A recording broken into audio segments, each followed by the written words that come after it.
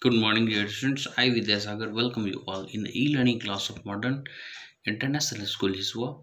I am going to start subject history of standard 6, and this is third video lecture on the topic what books and burials tells us, and this is chapter 5. Dear students, we have discussed earlier that how the books they were telling us the history.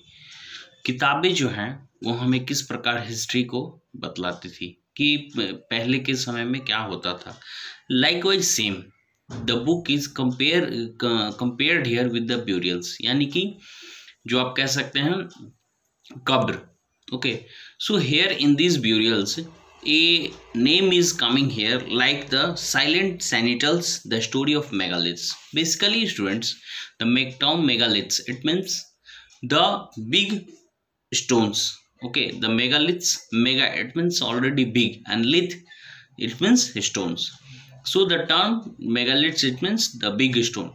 Basically what was happened that the peoples at the earlier times, okay, it was basically it was happens during 3000 years ago, and at that times whenever any of the person used to be dead, then those peoples they used to bury them under the ground, and to memorize it they used to keep a circle there. Okay, and they used to place the big stones there so that when they could come there, then they could recognize that this is the place where we have buried our relatives. And this was the sequential way, and the further this type of things basically it was prevalent in the Deccan, South India and Northeast Kashmir. Okay, now the important megalithic sites, okay, which are given there, like some of the megaliths can be seen on the surface also. Okay, it means some part of the megaliths that was seen that buried under the ground, and some was seen that was on the surface also. Now the other megalithic burials were also underground. Okay, sometimes the archaeologists they have find out that there was a circle. It means the stones it was placed there in a circle like a structure, and while it was placed there, then it was founded that they used to buried there. Okay, like in these burials, some of the common features generally the buried dead with distinctive spots. Okay, it was featured in the earlier times that those person who were attached to some of the things, some of the person, then those things or those person it was also buried at that time. Wherever if they love any animals, they also used to bury that animal with them. It was the prevailing situation at that time. Now some of the tools were also found, and weapons of iron it was also found with the skeleton. Now other things which was found in that burials like the skeleton of horses, horse equipments, and ornaments which was of stone and gold.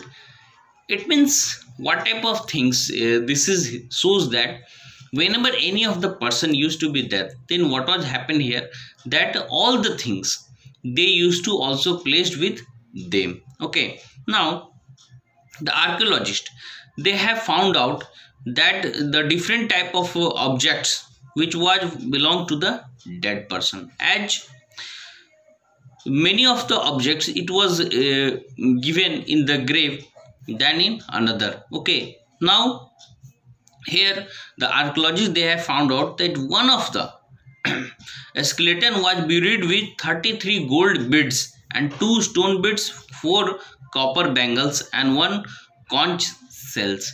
What it mean that those person who are prosperous, who are rich, they are just buried with the precious stones, precious metals, but those who are comparatively poor than them, they were often buried with the pots, with the graveyards, with the tools. So these type of thing which was shown, and it also shows that there was a differences between the rich and poor. Okay, so these type of burials, this also shows us that what were the differences that was prevailing in the society at that time. Okay, now some megaliths, it was also contained of more than one skeleton. Like this indicate that peoples, they belonging to the same family. It means that same family, whenever they belong to the same family, then the other dead bodies, it was also buried there, and the bodies of those who died later was also brought in the grave through the potholes. It means first the dig was made out there, and further from the side the potholes was made, and from that side they used to move inside that graveyard and put the dead bodies there. This was the continuous form which they used to follow. Okay, and now some of the sign they used to place in the burial site. Now you will find out that it was happening before the 3600 and 2700 years ago. Now the adults, they were buried in the ground and laid out straight with the head toward the north. Today, in today's, we also do it, that whenever any dead body is there, we put the head on the north side and leg in the south side.